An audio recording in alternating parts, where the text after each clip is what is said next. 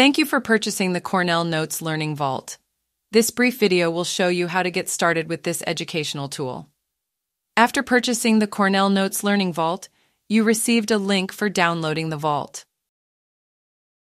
On the download page, go ahead and first download the README file and read it. It contains information important for getting started and about getting support. After that, download the Cornell Notes Learning Vault. The file is downloaded with a long, unique file name. It is in a zip file. A zip file is a folder with files that have been compressed into one file. Your Mac will uncompress this zip file, leaving behind a folder called Cornell Notes Learning Vault in your Downloads folder.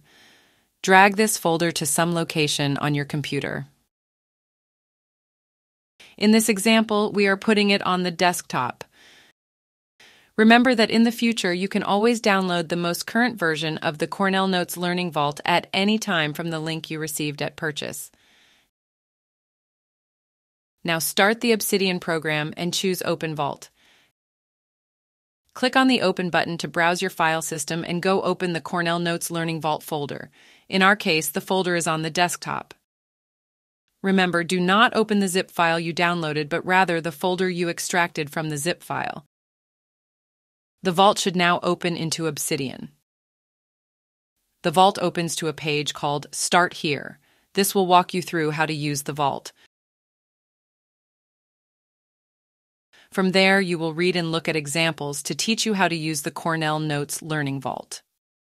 The Cornell Notes Learning Vault is an educational tool.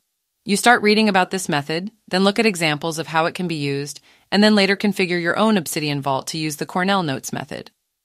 Learning requires reading, thinking, and trying what you are learning. Remember, be patient with yourself while learning. In addition, the vault contains a document called Index that lists all the resources in the vault. We hope you enjoy learning the Cornell Notes note-taking method. Learn more about the Cornell Notes Learning Vault at tfthacker.com.